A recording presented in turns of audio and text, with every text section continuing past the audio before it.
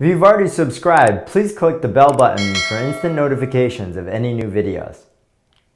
Jarrett Lau here with Green Ocean Property Management. In today's video, I'm going to be talking about one of my least favorite topics, and that's landlord mistakes or even property manager mistakes.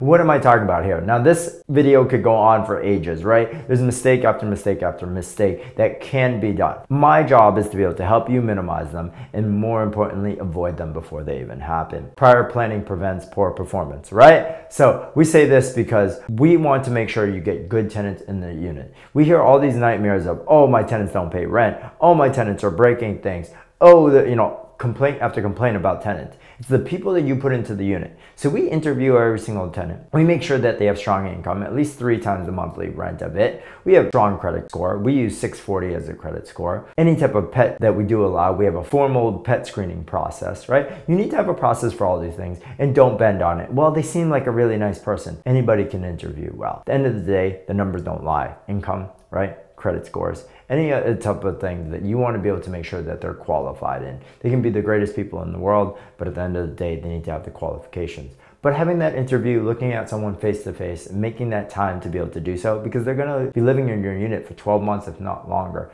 is really important. Once you put someone bad into your unit, it's a nightmare to be able to get them out. So biggest mistake that is about that. Second is deferred maintenance. Deferred maintenance really costs you more money at the end of the day. Landlords are penny wise, pound foolish sometimes. Oh, it's just a little drip into my house. That means mold. It means sickness. It means tenants complaining. It means the city getting involved. Don't do that, right? You want to make sure that you have someone going through your property, making sure handrails are tight, making sure that there's no loose steps, nothing that's going to cause any type of issues that cause you a liability and a lawsuit. Right? Speaking of lawsuits, you want to make sure that you're going to handle all the financials properly. The number one thing that landlords get sued about in the state of Massachusetts is mishandling of security deposits. What I mean by that is they need to be held in a separate interest-bearing escrow account. And that is an account that has nothing to do with your money, and that account has to be opened under the tenant's name, under their ID, and the interest every year that gets accrued, I don't care if it's 3 pennies, needs to be sent back to them with a statement.